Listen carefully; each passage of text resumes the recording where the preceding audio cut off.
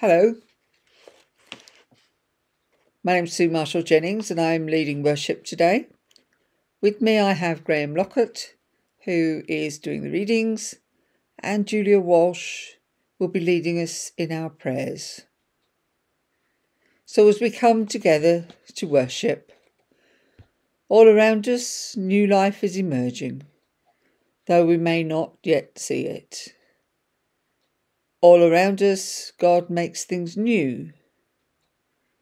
Let us open our eyes and see the new things God is doing. See God at work in and among us. Amen. Let's sing.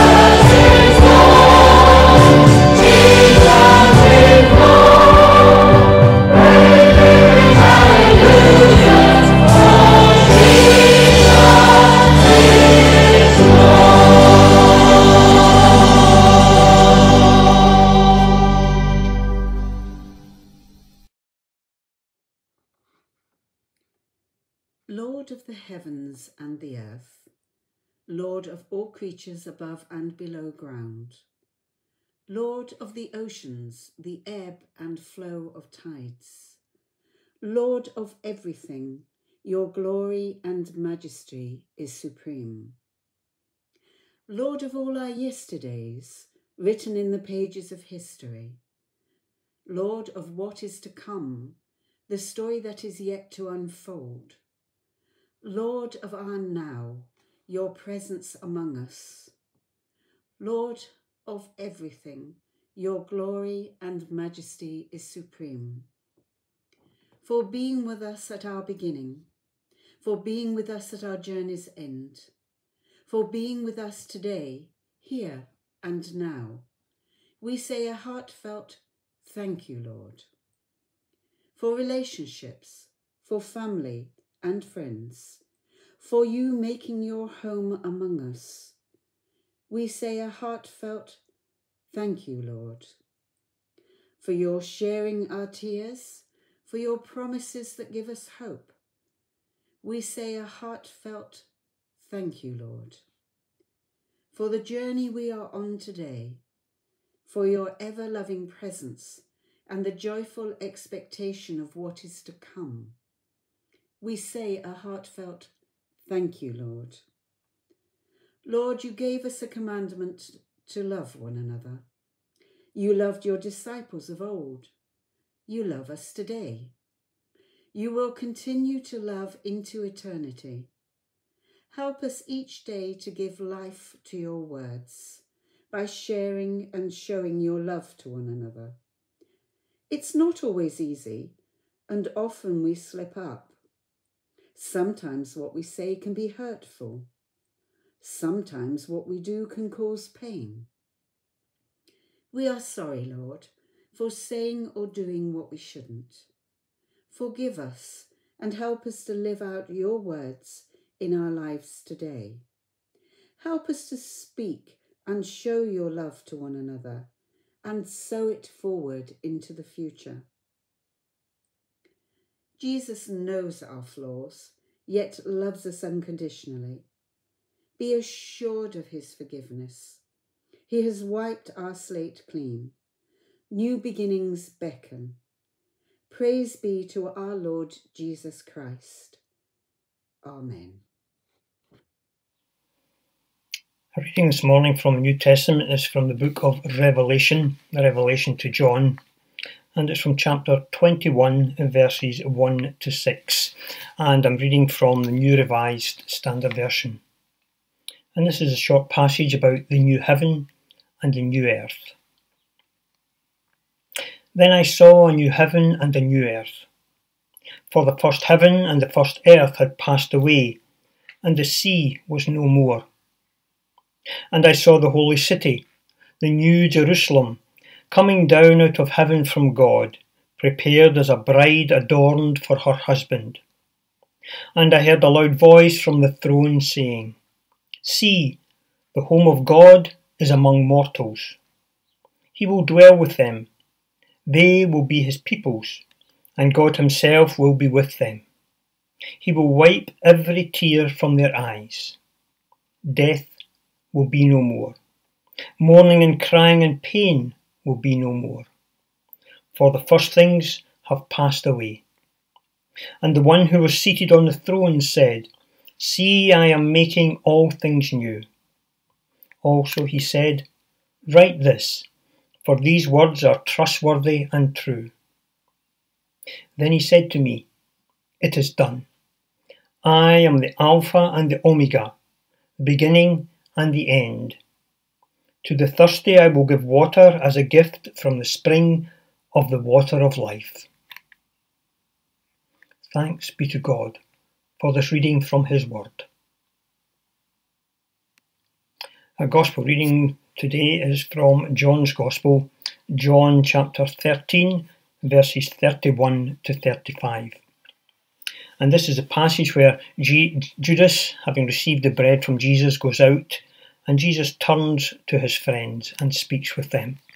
And again, I'm reading from the New Revised Standard Version of the Bible. When Judas had gone out, Jesus said, Now the Son of Man has been glorified, and God has been glorified in him. If God has been glorified in him, God will also glorify him in himself, and will glorify him at once. Little children, I am with you only a little longer. You will look for me, and as I said to the Jews, so now I say to you, where I am going, you cannot come. I give you a new commandment, that you love one another. Just as I have loved you, you also should love one another. By this, everyone will know that you are my disciples, if you have love for one another. This is the gospel of Christ. Thanks be to God.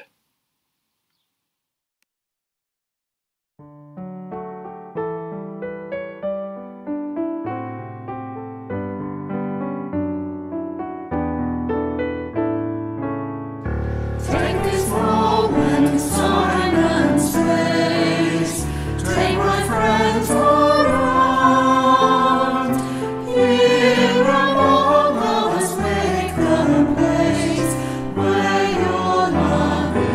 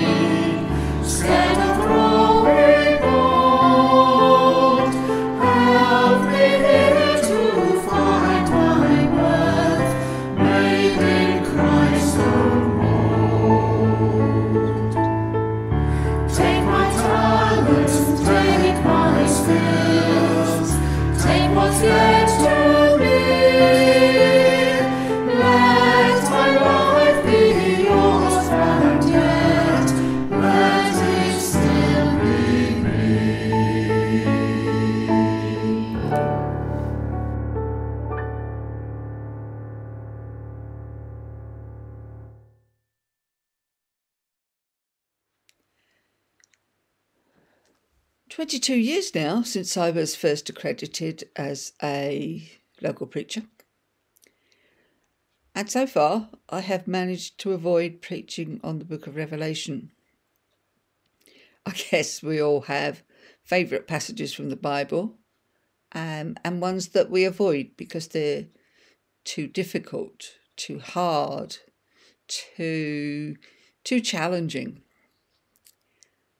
Well, I decided that it's about time I did have a look at this and see what it's about.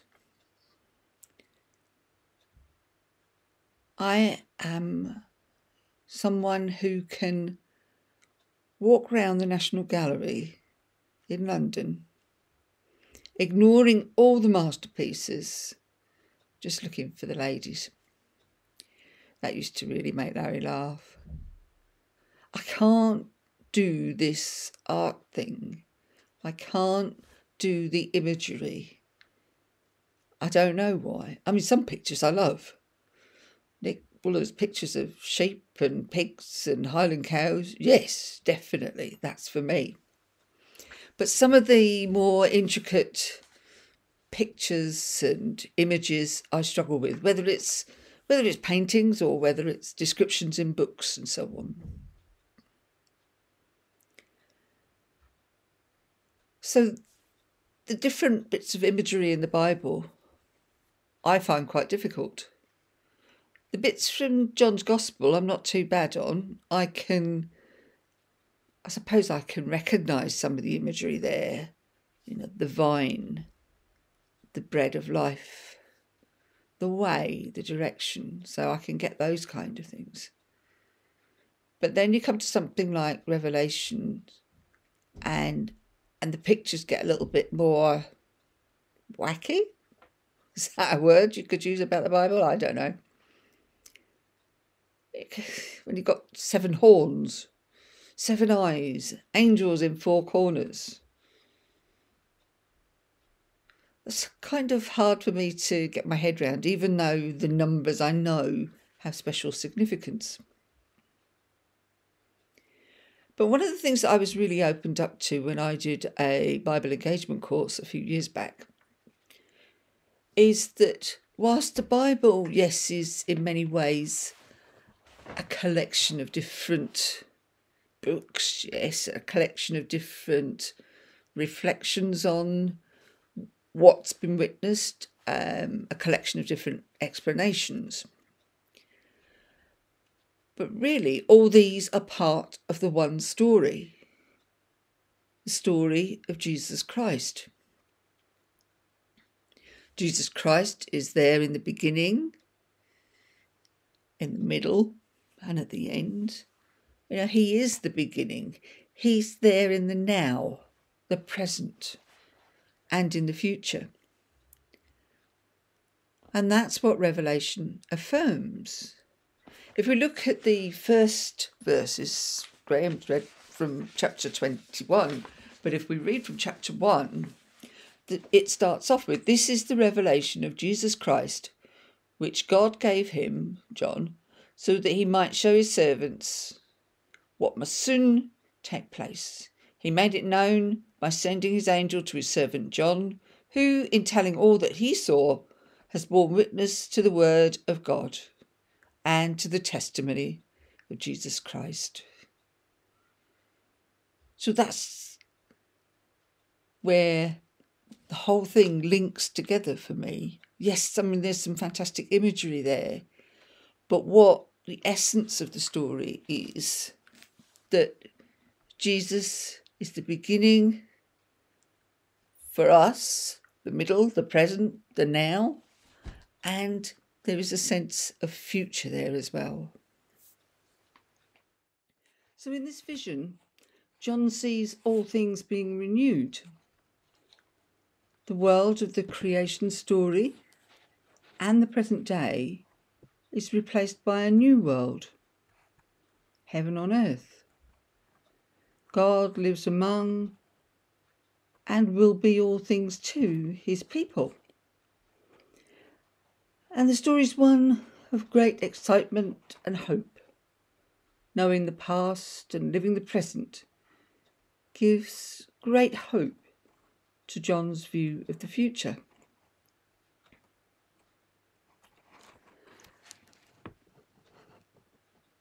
If we ask ourselves, are you the same person now that you were 10 years ago, 20 years ago, 30 years ago? Some of us could go back much further. We change. We do change. Whether it's something we believe in, something we do, something that we've learnt. Life does change, and we change as people. Or do we? Is there still something of that essence of us that was then, is now, and still will be for whatever is to come?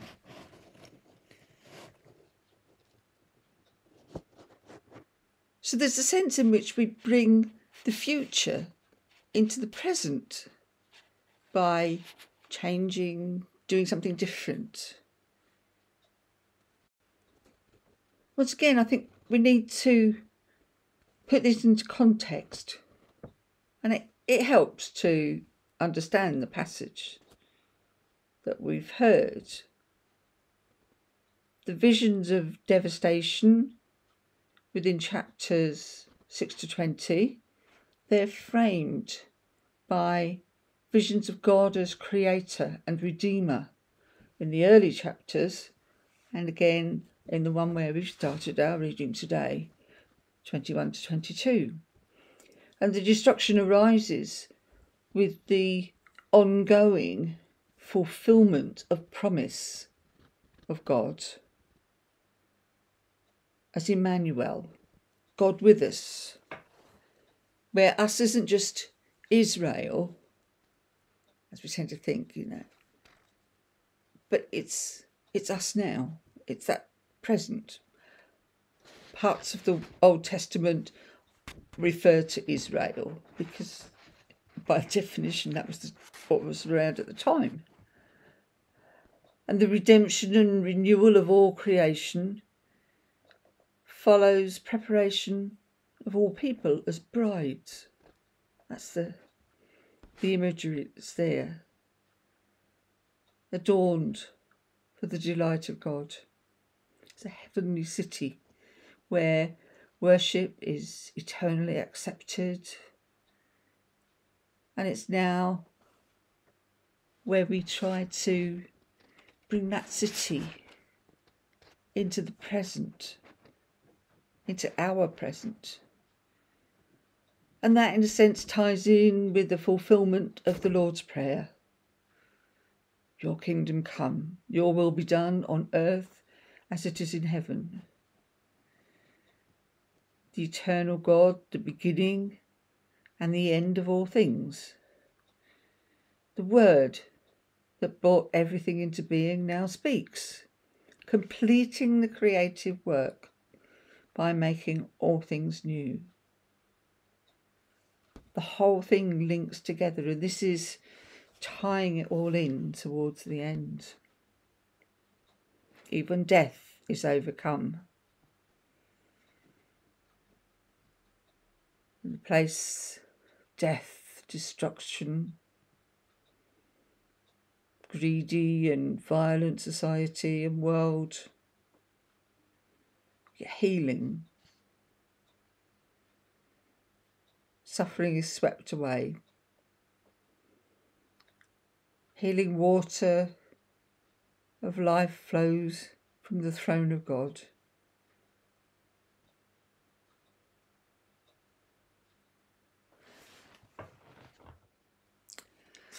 Do you ever watch that programme, The Repair Shop, on TV? People are fascinated to see old and battered objects, usually well past their best, become transformed by the skill and the loving care of those restorers, those craftspeople who work on them.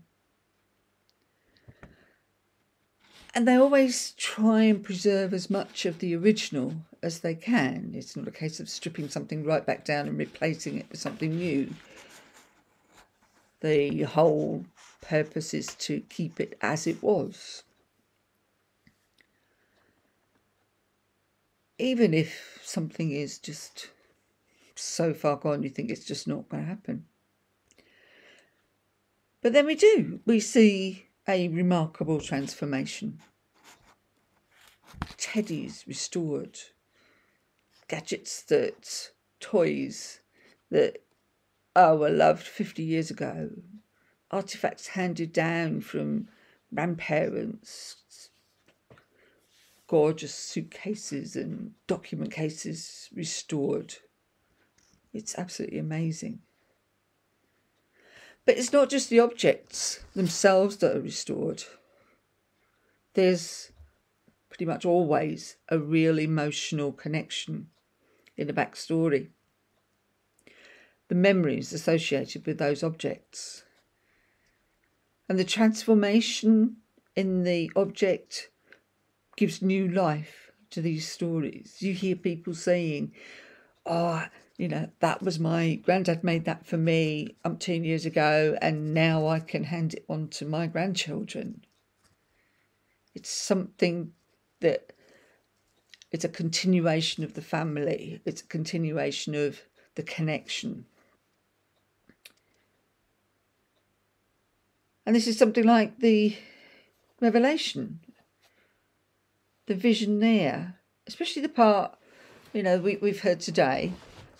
John sees all things being renewed. The world of the past and the present are replaced by a new world in which heaven comes to earth. God lives among his people. God will be present and provide all things to his people. And knowing the past and the present and the future gives great hope to John. It's not just about the future, is it? It's the same God who was, who is, and who will be. Our lives matter in the here and now, and our work and our worship, at least in part, is about us seeking to bring that future into the present. Our task becomes one where we follow Jesus to the holy city. But also, that's something for the future maybe, but to rebuild that city where we are now, making the kingdom come everywhere and for all. So this very much links in with our gospel reading as well. The common denominator is love. Jesus washes the feet of his disciples. And I think one of the things that stands out for me is he does it in silence. It's not like a jolly, let's all do this kind of thing. There's a solemnity to it, and a deepness and a commitment and an emotion.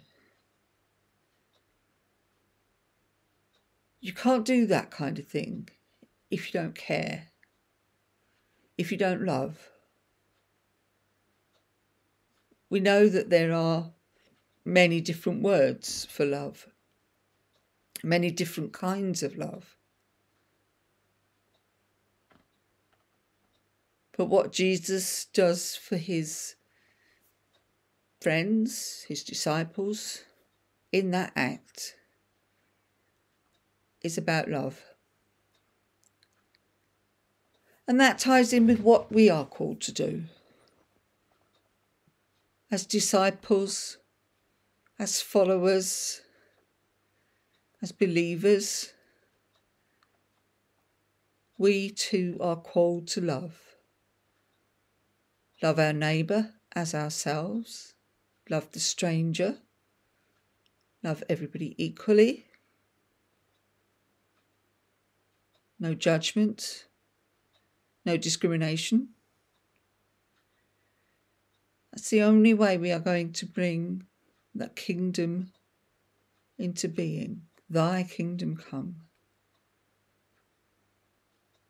And I wonder what we need to change, whether we need to change us, whether we need to change what we do as a church, as an institution, as a body of people, what we do in our communities.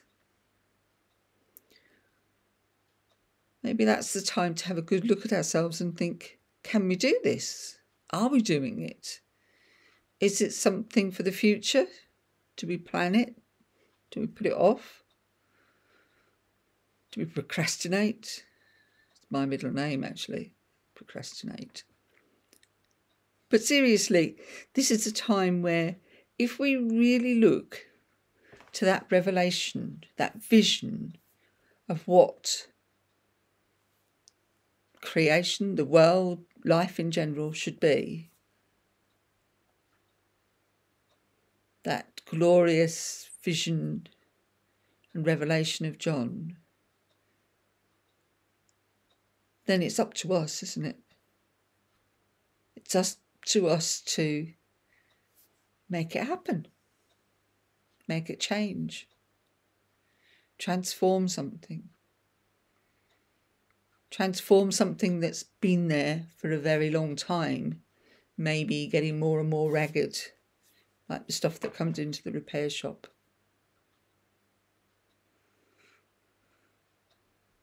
Do you know what? I said I was going to challenge myself and preach on Revelation. We're all challenged, aren't we? And I think we challenge ourselves even more when we look at something like that and think, it's not up to somebody else. It's not something that we can put off to the future. It's something that we should be dealing with right now. Amen.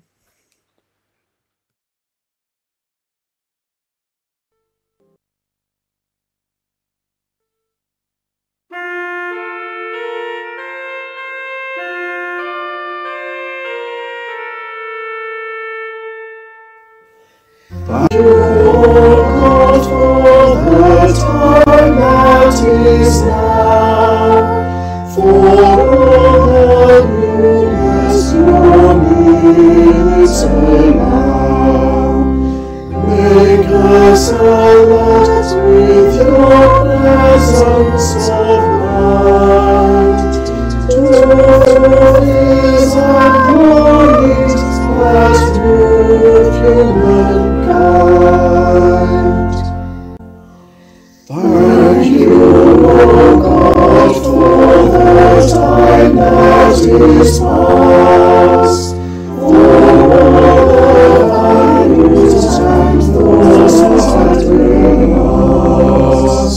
May we all sacred tradition ignore, leaving behind things that matter no more.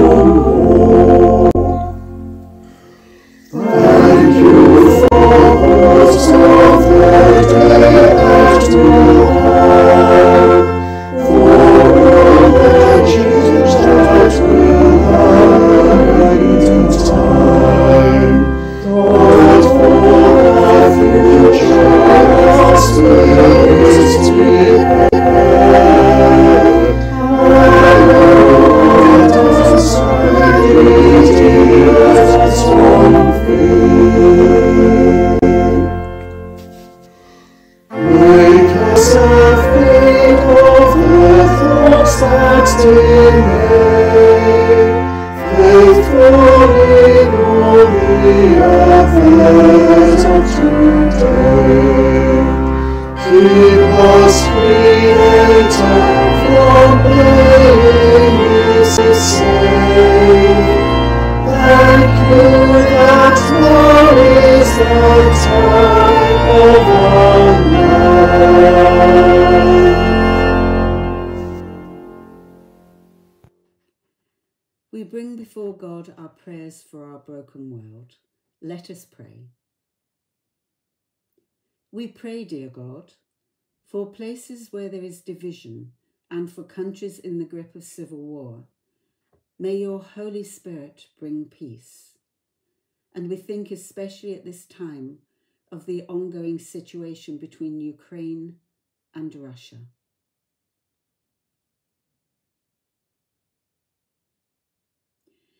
We pray for countries where there is religious persecution. May your Holy Spirit bring unity. We think especially at this time of the many countries where people are not free to worship as they wish.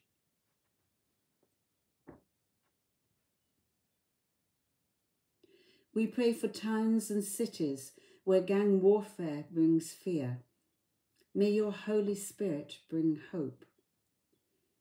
We think especially of the tourists kidnapped from their bus by the Mawozo gang in Haiti.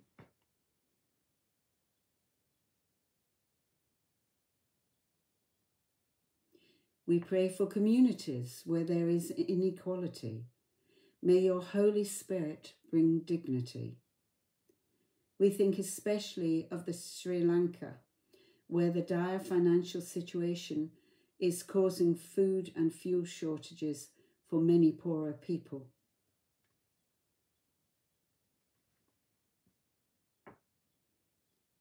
We pray for workplaces where there is insecurity. May your Holy Spirit bring confidence. We think especially at this time of those miners still trapped after 3 weeks in the zinc mine in Burkina Faso, and also with those dealing with the gas tanker blast at the Saratoga Hotel in Havana, where mainly construction workers and employees were killed and injured.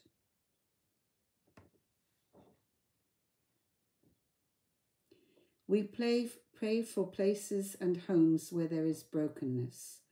May your Holy Spirit bring healing. We think especially at this time of Shanghai, where the government total lockdown for COVID is in its 7th week.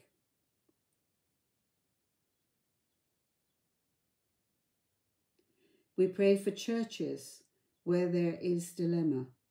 May your Holy Spirit bring life. And we think especially of the Methodist Church here in Bulgaria as they undergo this separation from the United Methodist Church and become members of the Global Methodist Church. Lord, in your mercy, hear our prayer in the name of Jesus Christ. Amen. And we will say together the words of the prayer that Jesus taught us. Our Father, who art in heaven, hallowed be thy name. Thy kingdom come, thy will be done, on earth as it is in heaven. Give us this day our daily bread, and forgive us our trespasses, as we forgive those who trespass against us. And lead us not into temptation, but deliver us from evil. For thine is the kingdom, the power, and the glory, for ever and ever. Amen.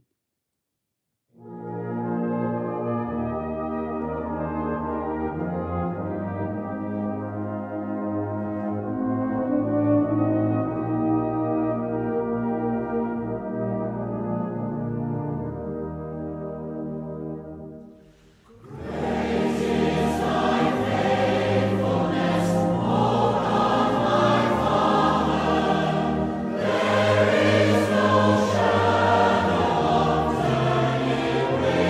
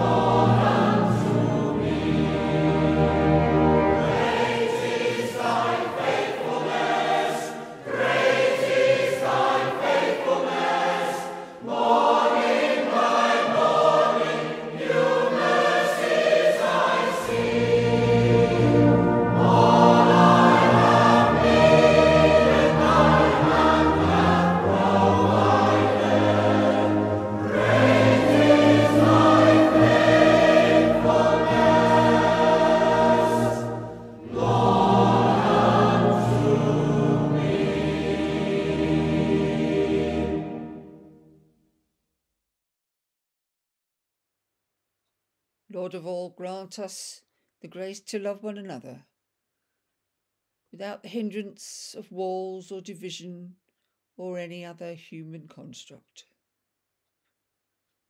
Help us to understand what the oneness of the body of Christ can be in a practical way in this earthly life. Help us to be the testimony to the world you would have us be. Amen.